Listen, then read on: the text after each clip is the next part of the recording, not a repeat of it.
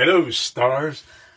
I know I've been talking in a number of videos about the actual benefits of a sauna, and here's another one which I think is very important.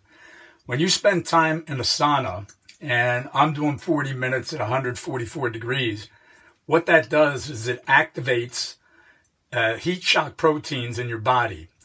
And what heat shock proteins do is they lower inflammation in your body. So if you have chronic inflammation, sauna is the best thing in the world for you, because we all know that lowering our inflammation will help you be the best version of yourself.